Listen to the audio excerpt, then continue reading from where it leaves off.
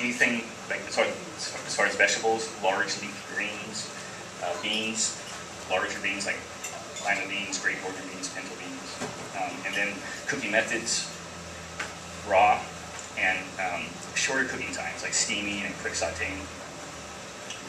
So in tropical regions, the food should be more grains, beans, land and sea vegetables, and proportionally more fruits than any other region.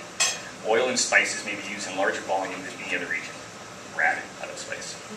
So eating and seasoned through local foods harmonizes us with our environment. Like the more we eat local, the more we are attached to our surroundings.